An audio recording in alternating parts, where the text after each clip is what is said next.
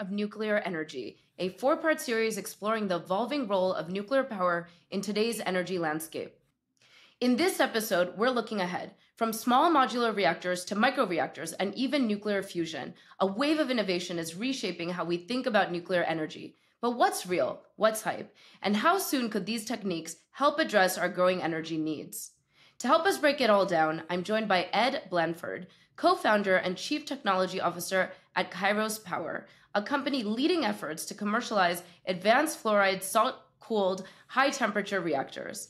With a mission to dramatically reduce the cost of clean energy, Kairos Power is one of the most closely watched next-gen nuclear startups in the world. Ed, thank you for joining us for episode 3 in this series. Thank you for having me. So let's set the stage in terms of what's changing in nuclear. When most people think about nuclear energy, they picture these massive reactors built decades ago. What's different about the next generation of nuclear technologies that we're seeing today?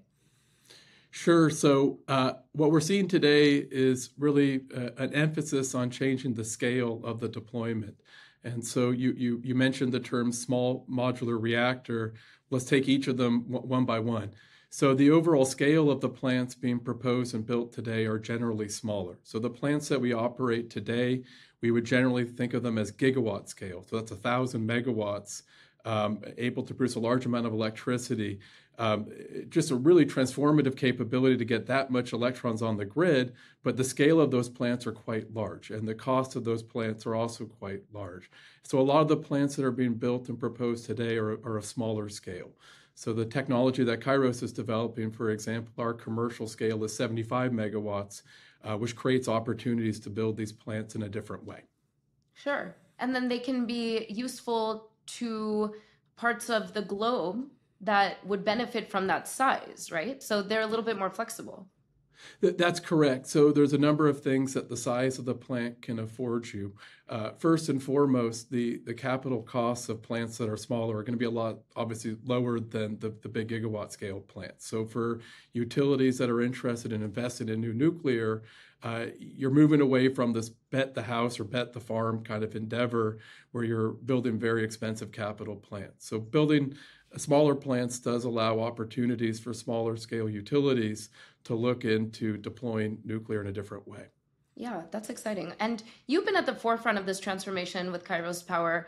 So talk us through Kairos's approach, especially with your use of this molten salt coolant. What sets that apart from traditional designs? Sure. So good question. One of the unique things about our technology is we use a high temperature coolant that operates at low pressure. We also have selected a fuel that is, it performs very well at high temperatures as well. And the reason we've done that, it allows us to operate the plant in a unique way that's different from the plants that operate today. By being able to operate with basically low pressure during normal operations, that allows us to design the plant and the building that the plant sits within to be actually more economical by using different fuel. And so we have a new fuel, a new coolant, but that really allows us to build the actual buildings in a way that are much more economical. So today's power plants, the light water reactors that operate today, they're designed such that when we have things that go wrong, pressure builds up in the system and they have to have a containment structure that can withstand those types of accidents like we saw at Fukushima. By designing plants that are more evolutionary, that have different safety cases, we're actually able to build reactor buildings that are more economical in much more expedited fashion. So that's really one of the advantages to the technology that Kairos is developing. So safer and cost saving is what I hear. Correct. That's correct. Okay, and we talked a little bit about the small modular reactors and their flexibility. Talk to us a little bit more about why these SMRs and advanced reactors are generating excitement. So for those who are less familiar, what are those core differences compared to the conventional nuclear designs, and what makes these newer designs so promising? Yeah, so I mentioned earlier there's small and then there's also modular. Modular is another big part of the design. And so if you've heard about very small reactors like micro reactors, generally what people are envisioning is that those plants are built in a factory and then they're sent out on site. For larger scale plants, generally above the 10, 50 megawatt range, you have to go to site work. You can't just build plants and then send them out and to be deployed. So a lot of the modular work that Kairos is developing on is really trying to improve the efficiency of the site work when we're actually building and constructing the plant. And so when you look at the history of the big gigawatt scale plants, there's a lot of labor, a lot of contractors at the site, and a lot of the work is laid out in a very sequential way. And if you have delays early in that program, everything triggers delays downstream. And so the ability to heighten efficiency at the site by doing more modular builds, it really enables you to drive down costs and the overall amount of time in construction, which is really important in this industry.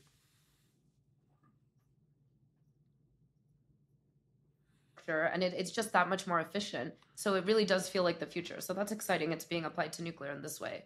So Kairos's powers designs isn't just about being smaller. It's about using different materials and engineering to improve safety and economics. So can you explain what's unique about your reactor design and how it contributes to affordability and safety? Sure. So I mentioned earlier about our safety case. So the ability to use a coolant that operates at low pressure and high temperature really gives us better safety at higher affordability. It allows us to get to higher efficiencies as well on power conversion, which is really important in improving the overall economics of the plant. Some of the unique technologies that we're leveraging actually to build the plant involve, for example, precast construction. So we mentioned earlier the importance of kind of parallelizing the build and leveraging what we call offsite or modular construction to gain efficiencies. Kairos sees a lot of opportunities in building our reactor buildings through more novel and advanced construction methods. So that's an area where we see there's a lot of opportunity to drive down the overall cost of these structures. Okay, and so where will we see these structures? What are the ideal situations, cases, or locations that would use this kind of reactor technology? Where do you see it being deployed first? And it's global, I imagine, from your view, yes? It is global, but I'll just say right now, Kairos is building right now. So we are building this technology today. We are building the foundations for what we call our Hermes 1 demonstration reactor, and that's being built right now at the East Tennessee Technology Park in Oak Ridge, Tennessee. So right now, Kairos is under construction for our first reactor, which is the Hermes 1 building. So we're doing that right now. And that's a great place for us to be building. It's a community that knows a lot about nuclear technology with the Oak Ridge National Lab, as well as all of the nuclear industry that's local there. So it's a terrific place for us to build. You asked about where would we deploy. Right now, we have a commercial partnership with Google, so we're working with Google as a partner to locate where we're going to deploy under our initial agreement. But beyond that, we see a lot of opportunities to deploy both domestically as well as internationally. Right now, we are focused on the domestic market, so we are focused on United States deployment, and we see a lot of opportunity to deploy domestically. But longer term, this capability, this technology is highly attractive to deploy internationally. Okay, well, we imagine that with the right regulatory support, this can all be scaled quickly and reach that commercial global viability, right? Potentially. But let's actually delve into that a little bit more. There have been some policy and public perception and deployment challenges, not just for SMRs and innovation, but nuclear sector more broadly. So let's get more specific with advanced nuclear, since that's where you sit. It's a very different landscape than traditional nuclear, right, today. So what is it about today's regulatory system that needs to change so that it can actually keep up with the technology, so that we can see some of these potential benefits really reach their full promise? So I would argue we actually don't need to see a lot of regulatory change. So Kairos has spent a fair amount of time engaging very closely with the Nuclear Regulatory Commission. We've done a lot of work in what we call pre-application space, which means we've submitted a number of topical reports to really de-risk our licensing case. We hold 3 construction permits for Hermes 1 and for Hermes 2. We feel very good about the existing regulatory regime that is out there today. So there's been a push to look at how DOE could potentially license reactors. For us, we view that as a bit of a step backwards. We're already licensing through the Nuclear Regulatory Commission. We have a site. We have construction permits we're building today. We do not believe that the existing regulatory regime through the NRC is actually a stopgap. Quite frankly, we view it as it's really the right regulatory framework to be pushing advanced reactors. And, from our vantage point, there really isn't a more sophisticated regulatory agency out there in the world that can really look at advanced nuclear technology, both incorporating these advanced passive safety systems that are utilized in obviously these plants, but there's really no better regulatory agency out there. So we view that as really the right path forward. There are changes in the existing regulatory framework that could be helpful as we look at advancing nuclear power plants, but it's not a burn it down and then build it back kind of approach. It's more evolutionary. And so we believe our path through regulations to date with both Hermes 1 and 2 is the right pathway for moving the technology forward, and we'll continue to do that through NRC licensing. Okay, well, that's very promising, and that's attractive for the next generation that's interested in potentially entering this sector to know that the regulatory burden is not necessarily, there's a perception of that, but it may not necessarily be the reality. So that's a very promising outlook for the regulatory landscape. Thank you for sharing that. There is the issue of public perception, though, and there's this persistent critique that nuclear power is just too slow and too expensive. How do you respond to that? Well, I think historically there's been a lot of challenges with nuclear. And if you look historically at nuclear, it's not always, I think right now we have bipartisan support, which is really, really, really important. It used to be people were very interested in promoting nuclear on the conservative side, but we're generally maybe more against climate change and issues to that effect.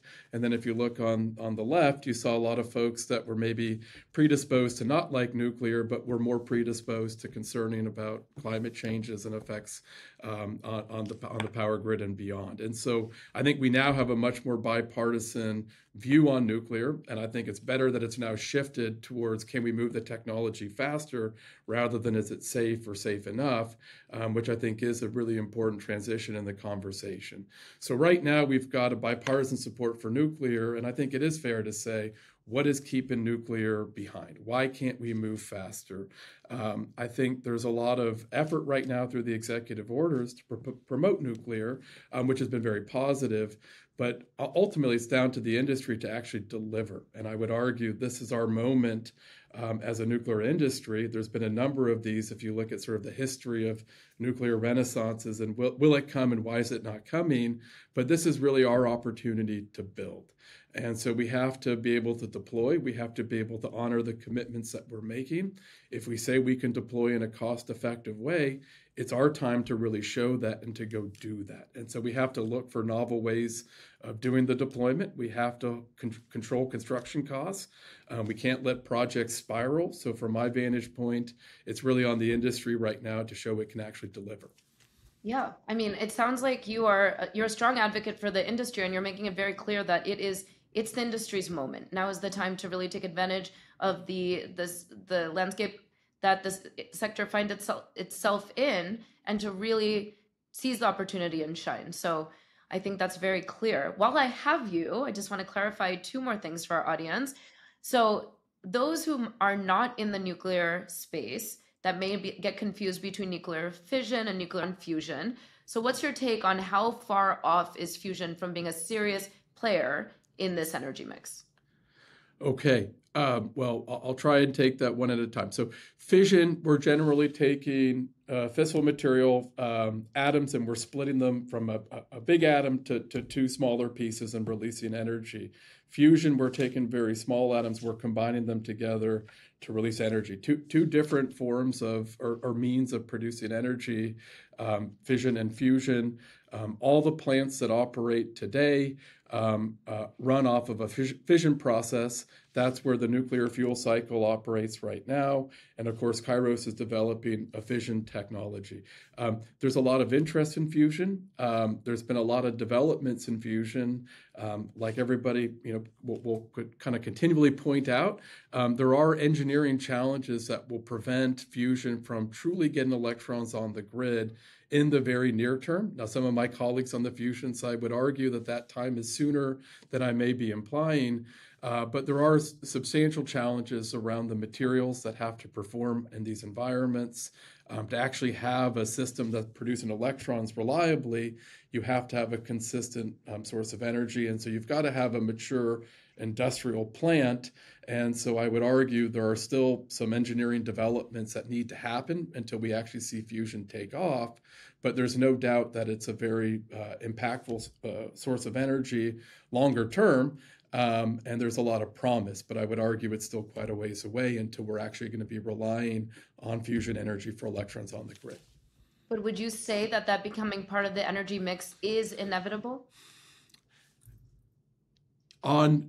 Yes, on very long time scales, I would argue. So again, I would say that is the challenge, right? Right now, we need solutions today. So this administration is looking for solutions over the next 2 years. Certainly not on the timescales that I believe we will see fusion be economically viable. So I would argue over my lifespan, yes, we will see fusion come onto the grid, but it will take some time until we get there. Okay, interesting. Very interesting. Thanks for clarifying that.